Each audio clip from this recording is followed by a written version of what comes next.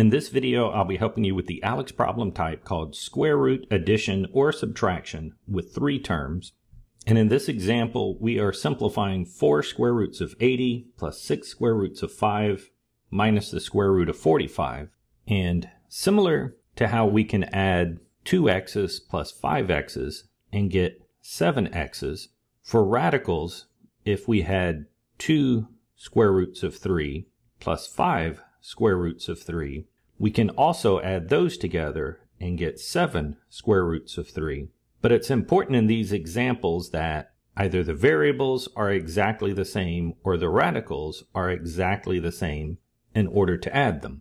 And in this example, that's not what's happening, although each one of these can be simplified. So perhaps after we simplify them, we'll have some like terms that we can add.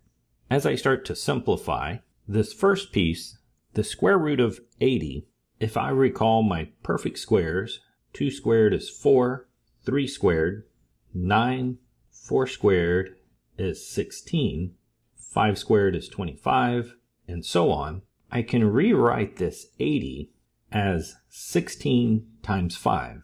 And the reason I would want to do that is because the 16 is a perfect square, and I can bring it out of the radical.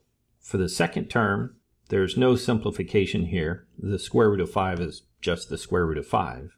However, the square root of 45, the 45 can be written as a 9 times 5, also allowing me to bring out the 9 because it is a perfect square.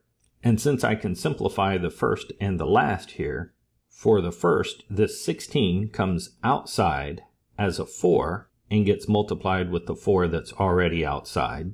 The second term does not simplify, and for the third term, the 9 comes outside the radical as a 3, since the square root of 3 is 9, leaving me with the 5 inside the radical. Doing this multiplication, I now have 16 square roots of 5 plus 6 square roots of 5 minus 3 square roots of 5.